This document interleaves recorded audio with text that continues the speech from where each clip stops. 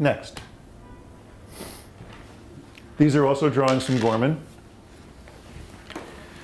This, when I started learning about this, a lot of things started really clicking into place about the different ways in which we're seeking to create alignment through the limbs in the yoga practices. It has to do with the fact that the very development of the limbs in utero happens in a spiraling motion. Okay? The fetal position is created with the conspicuous difference that the elbow points caudally, meaning towards the tail, and the knee cranially, meaning toward the head. This final position is of utmost importance in future functioning. Well, I'll say, I mean, if it were the opposite, we'd really have a problem with our limbs. It is achieved by a rotation in each limb around its axis, presumably partly due to growth changes before any joints are fully defined. Growth changes there means that if the inner surface of your arm is growing faster than the outer surface as it develops, it's going to spin in that direction. The same is true of the leg. If the outer surface is growing more quickly than the inner surface, it's going to spin this way. And here we see that illustrated. Incidentally, we all are probably familiar with the horrible effects of the drug thalidomide, right?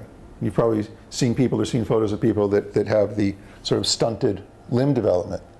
Well, it's exactly at this stage here that the drug was affecting the fetal development, and it stunted it.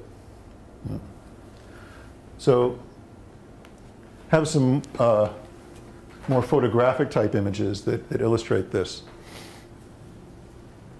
So these are a progression from here to here to here to here. Okay? And here's one that actually has the arrows drawn in that shows the axis of rotation of the arm. And in the arm, the flexor muscles end up on the top, the extensors end up on the bottom. And in the leg, the extensors are reversed. They're on the top and the flexors are on the bottom. And that has to do, again, with the limb rotation.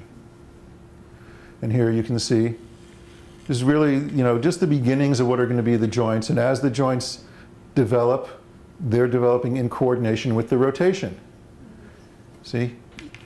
Before there's even an elbow, you have the possibility of an elbow, but it's pointing straight at you in this photo. And as it develops here, now it's pointing down. And here, for the knee joint, again, it's pointing straight at you in this photo. As it becomes more defined and developed, it ends up pointing up. And what does that imply? What does it imply in terms of yoga practice? Yeah, or in terms of usage of the limb. Like, we're going to find out. oh, okay, good. Yeah.